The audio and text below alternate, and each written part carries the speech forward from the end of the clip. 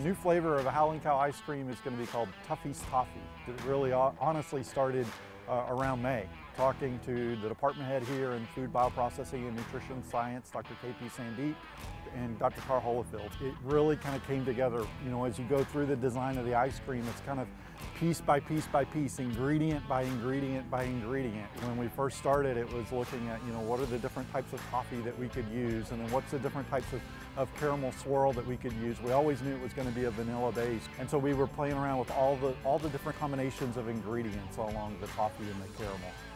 Come get a cup of and taste Tuffy's Toffee. It's going to be available. We're going to have it at the State Fair this year. It'll be available at Talley, and then it'll also be available, of course, at the Creamery out at Lake Wheeler Road.